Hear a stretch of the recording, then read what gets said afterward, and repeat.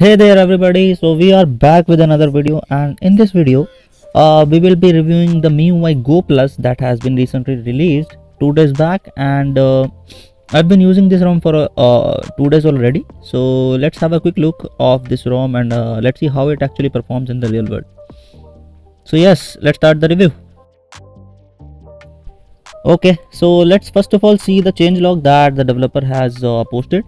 So let's go to Telegram, and if you can see, let me clear this reflection, and you can see this is based on MIUI 12.5.7, and it provides mock location, mock provider, and system is completely read and write. Then we have 90 fps rate in display settings. Then we have debloated some system aspects, recorder, remove MIUI browser, and other new game booster, and some Japanese font included. So these are the changelog that we have with this ROM. First of all, I was actually using MIUI 12.04 before this ROM. So the very first thing that I have noticed is the smoothness, guys. Obviously, you will be getting a lot smoother experience than MIUI 12 as it is MIUI 12.5, and with this new update 12.5.7 update, the ROM has become a lot more smoother compared to what we used to get in MIUI 12. But one major bug I have noticed is as we have a 90 Hz display toggle, what I have noticed is whenever we are on 60 Hz, no, it works completely fine. Okay, it works on 60 Hz, that is fine. But whenever we switch 90 Hz from 60 Hz, what we will notice is it won't switch to 90. See, if there is written 60 Hz, also the experience is completely 60. Let me show you with the power monitor. So guys, as you can see, the ROM is still working on 60 fps even when we have set it to 90 Hz. But yeah, what we can do is we can just simply go to settings, and what we have to do is just again go to display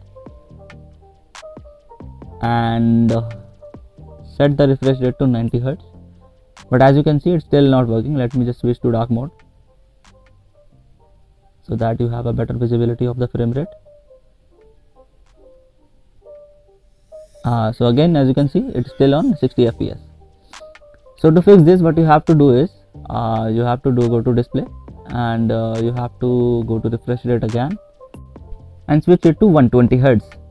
Now as you can see, the display just switches to 120 fps, and then what you have to do is just simply switch to 90 Hz and simply go back to your home screen.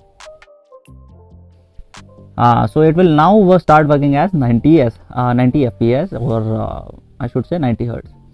So this is a quick workaround that I have noticed, and if the developer is watching this, there is still something room for improvement, guys.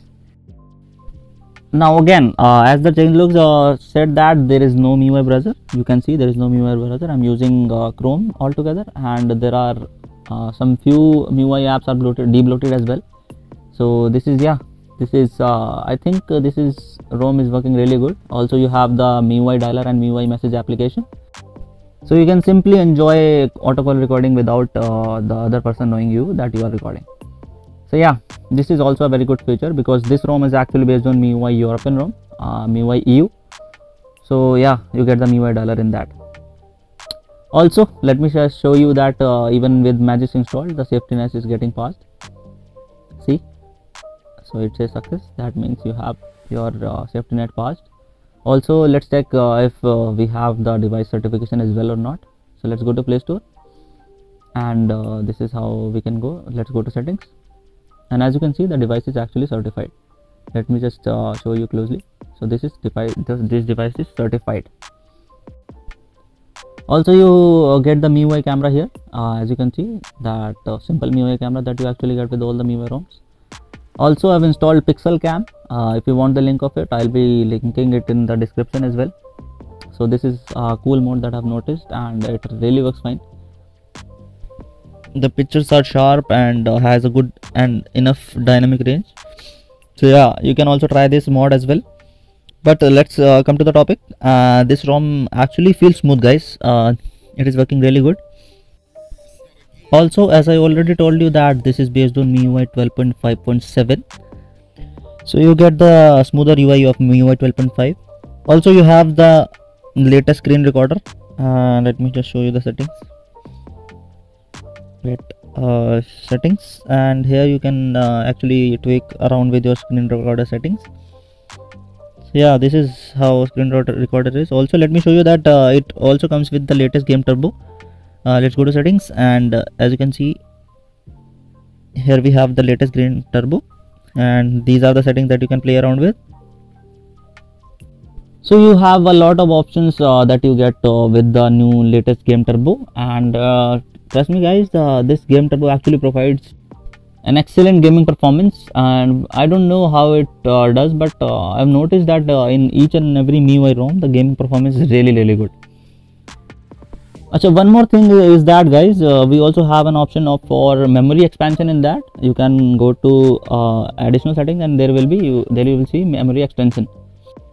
It by default is turned on guys, but one thing I would like to address is you don't actually need more than 6 GB of RAM guys, come on. But still, if you want to use, you have the option guys, you can enjoy that. Okay, so this is the quick look of this ROM. If you like this video guys, hit the thumbs up. If you have any doubts guys, you can just simply ask me in the comment section below, and also if you want to see such content in future, you can subscribe to this channel. I'll be posting such great content in the near future as well. I'll be signing guys. Thank you, bye bye.